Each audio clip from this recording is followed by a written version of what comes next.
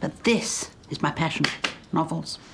And they're all about one person, are they? Yes, Dr. Barnaby Love, MD. I combined medical drama with erotic fiction. Dr. Barnaby Love, MD, in Two in a Deathbed. Why is it Dr. Barnaby Love, MD, in Two in a Deathbed?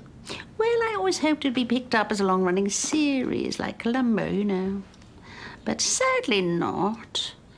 My first choice back in the day was Roger Moore, but nowadays it will probably be someone like George Clooney. I mean, he's played a doctor, hasn't he? He'd know what he was doing. Probably knows more than me.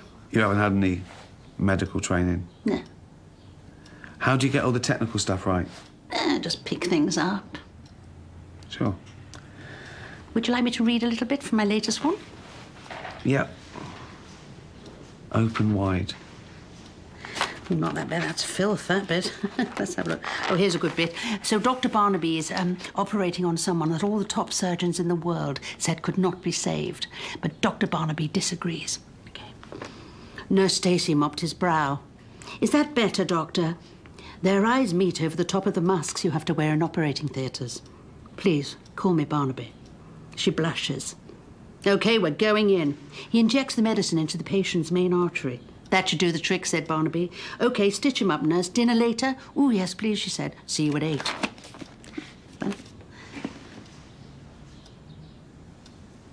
Does he live?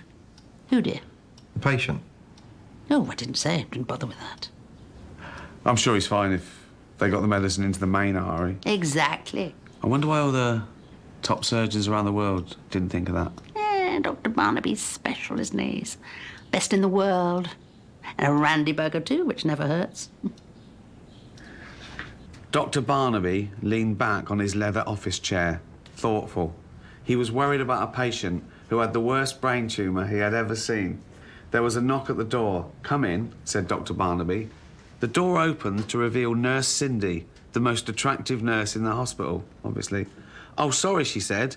The ladies' changing rooms are out of order, so I wondered if I could get changed here, as you're a doctor. Of course, said Dr. Barnaby. I'm a surgeon, so a naked female body isn't the same as it would be to the average red-blooded male.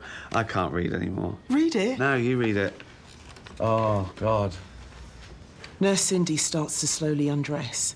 She was sexy as hell and she notices Dr. Barnaby looking at her differently than he would if he was just operating on her. Do I look well, Doctor? I'll say, said Dr. Barnaby. Think you better check my pulse, nurse. Dr. Barnaby flung open the operating theatre doors. As he walked down the corridor, he saw a pretty young Afro-Caribbean nurse crying. She'd straightened her hair so she looked like Beyoncé. What's the matter, nurse? Why do you cry? Racism, doctor. Racism? I hate racism. I think we are all equal and I judge people by their character and not whether they're coloured or not.